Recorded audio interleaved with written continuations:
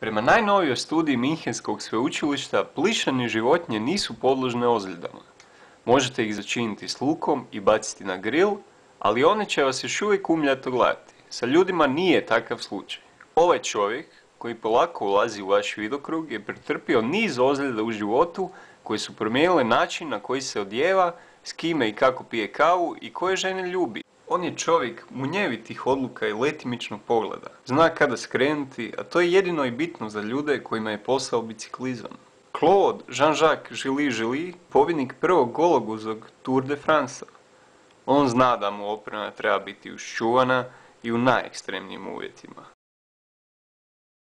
Sicevi Limex, kad bi muda birala.